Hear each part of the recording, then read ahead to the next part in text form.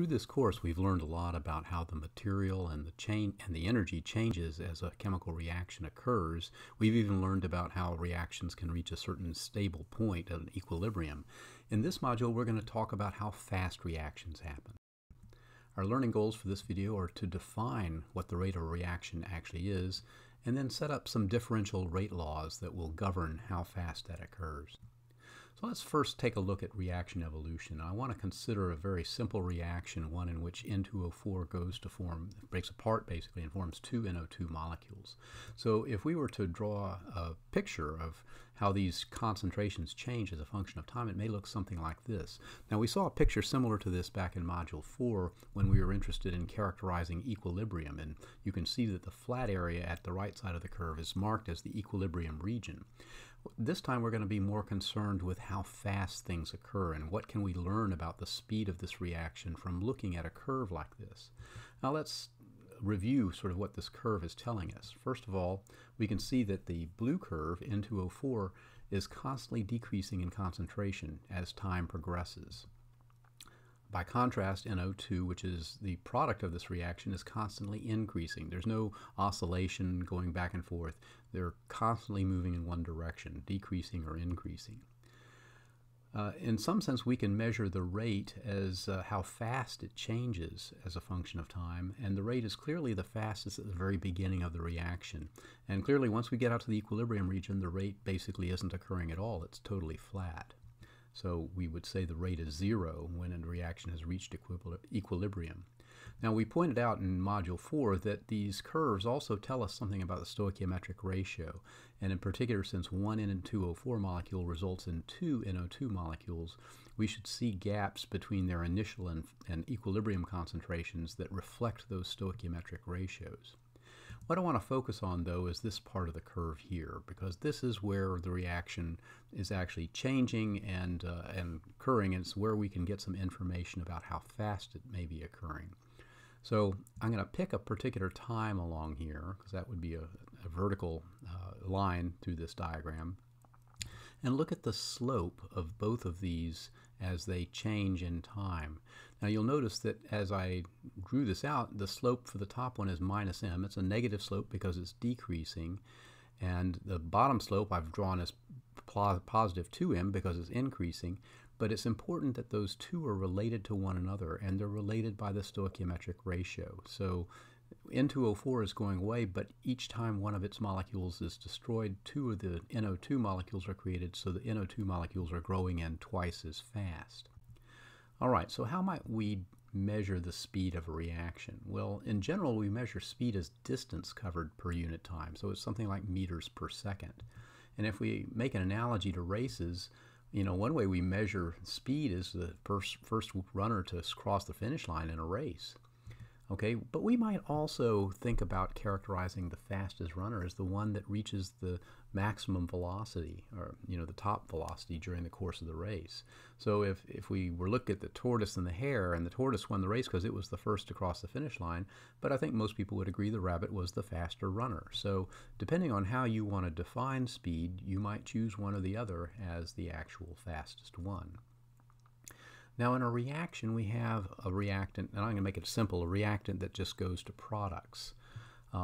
So we might define an instantaneous rate as the rate of change with respect to time of the concentration of that reactant. So that sort of harkens back to the picture that we drew on the previous slide, where we would now relate the rate to those slopes. But clearly the rate is changing as time goes on. This is one instant in time where we've captured the slope, but if we continue to watch this, we would see that the slope changes with time. So in fact, what we really need is a rate law that looks something like this. Now, why did I write the rate law like this? It's the slope of those lines, and in particular, the slope of the disappearance of the reactant. So that's why I've put the negative sign in front there. And I've written it as proportional to some power of the concentration. Well, we know that the slope changes with time as this reaction occurs, and in the case of the reactant, we also know that this slope slows down, or it levels out as we lose reactant.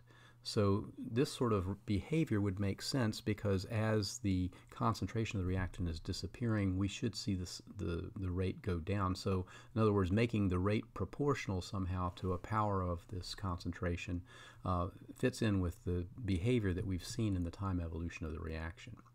Let's explore this a little bit farther by looking at these differential rate laws. What we've drawn here is a differential rate law. It's called that because it refers to the instantaneous rate of the reaction, which is defined by the change in the concentration over a change in time.